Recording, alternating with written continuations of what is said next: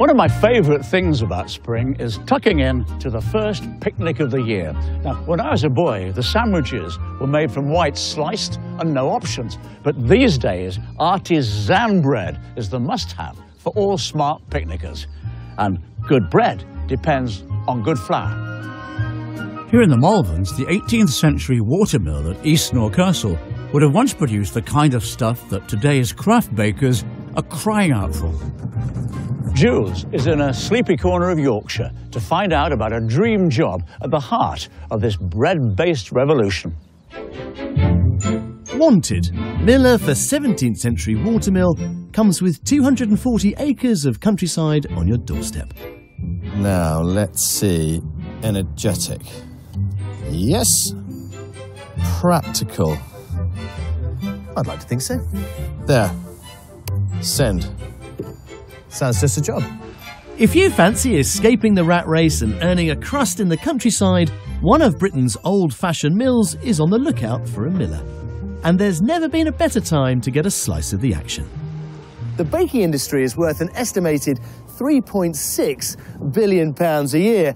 To put that in real terms, that means we get through some 11 million loaves of bread every day. Now, the miller here, Richard Moss, has had enough of putting his nose to the grindstone, and he's about to retire. So, they're looking for a replacement. Richard's been working here at the Worsbrough Mill in Barnsley, South Yorkshire, for 20 years. Hi, Jules. Nice to see you, mate. How are you? Yeah. Recently, the number of bakeries has risen by a staggering 1,500%, and they may soon overtake coffee shops on our high streets. So Richard's leaving at a point when traditional milling and baking are in a state of rude good health. Do you think that, Richard, the job has changed throughout your career?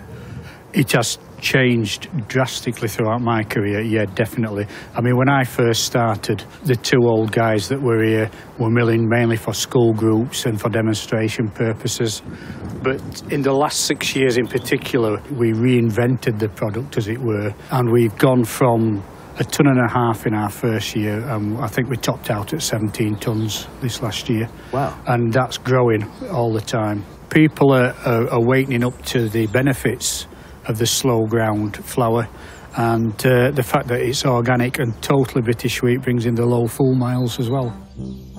There's been a mill in or around Worsbrough since the Domesday Book was written in 1086, but its working parts come mostly from its Victorian heyday. Right, Jules. Ah, cheers, mate. Thank you very much. You need a bit of white in this job. Well, isn't that what it all starts as? Richard's agreed to see if I'm cut out for the life of a miller. But with zero experience, I'll need to have my wits about me. Well, this is where we need to be first. It is a very safety-aware job. Because most people probably don't appreciate, but flour, dust, it ignites readily, doesn't it? But yeah, it's just like coal dust. When it's suspended in the atmosphere, it's highly explosive. So. I don't remember firefighting being part of that idyllic job description. Quickly, we're losing product here. Right. Okay. There you go. 10 minutes into my apprenticeship, I'm wondering how I ever thought this kind of hard labour could be a romantic career choice. It's getting slacker now. There you go, that's it. Just like cleaning a chimney, isn't it? Yeah. You do a lot of ducking around here, don't you? You do. 40... 17, 18. 18... Say when? Yeah, you're fine for now. You can leave that running for a little while. 60. Well done.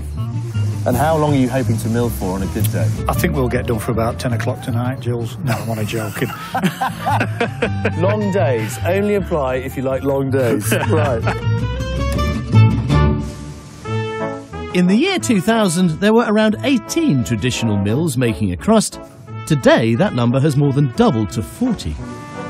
But after all that hard graft, do you really get a better end product?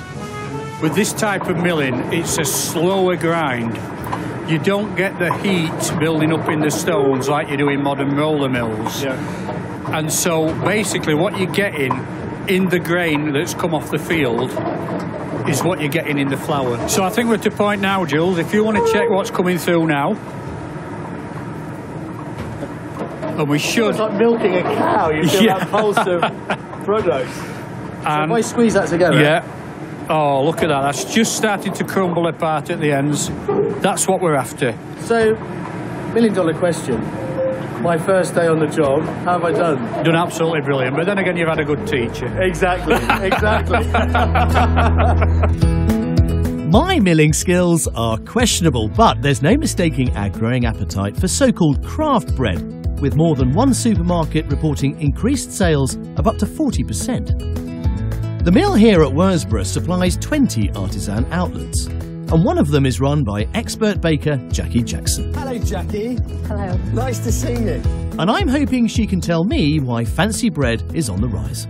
People are demanding more for the money. Why take all that goodness out and create a plain, dull, white sliced loaf? It's got its place, but you can get all of those rich things like iron, calcium, out of the natural grains. I mean, I suppose one of the things that many people will be concerned about is that artisan bread is going to seem that bit more expensive compared to your run-of-the-mill white bread you're going to find in the shops. It can be. It depends what how you place it, because you get a lot more for your money out of artisan bread. You take a slice of this and you won't want to go back for a second one because you'll be full. Our hunger for traditional bread means that more and more of us are making our own. And the number of baking classes is on the up, including one run by Jacqui. So she's well placed to know what's trending in the world of the posh loaf. So your artisan breads are made with sourdoughs. And sourdough is like creating that ferment without adding yeast. So what are your favourites amongst this lot? Well, I do like the simple cottage loaf. I say it's simple, or we call it in Yorkshire the Yorkshire cob. And this is just made with the organic white flour from the mill here, and it creates a beautiful crumb, as you can see. Yeah.